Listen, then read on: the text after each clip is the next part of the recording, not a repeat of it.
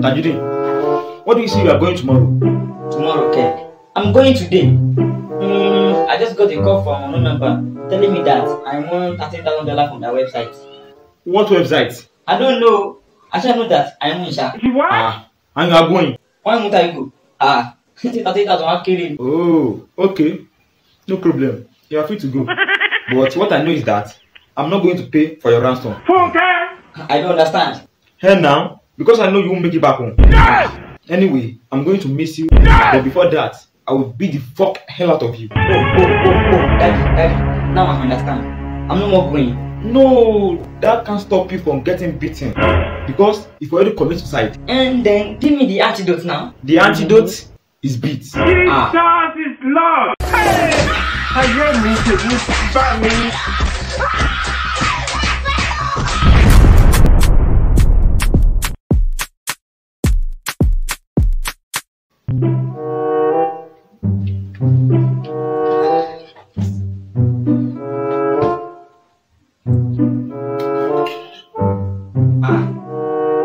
Daddy, what are you eating? What does it look like? Idiot. It looks like you are drinking poison gari that I prepared for rats. Eh? Please, who wants this food? Who and who? And who are living in this house? What? Aribabu. What did you just said now? I said I have the antidote. Oh, yeah, give me. You be mumu. Hey, God. Think say wine. You are a mumu. Take some.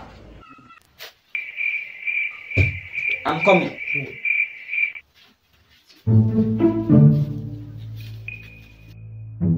Daddy, where is the poison? What? Which poison? The one I gave you to hold now. I thought it was the antidote now.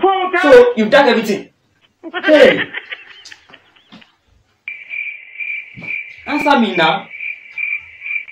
No, I put some in the water you just drank now. Yes! Jesus is Lord. Hey! I hear me to me by me.